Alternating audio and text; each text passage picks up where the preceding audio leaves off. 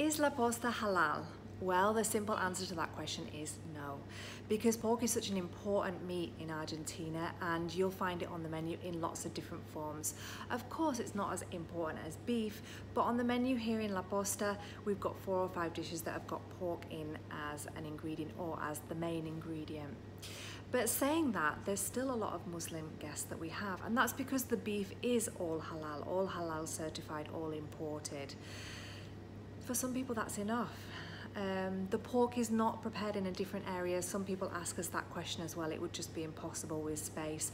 So I guess it's really up to you to decide whether you think La Posta is a safe place for you to dine in.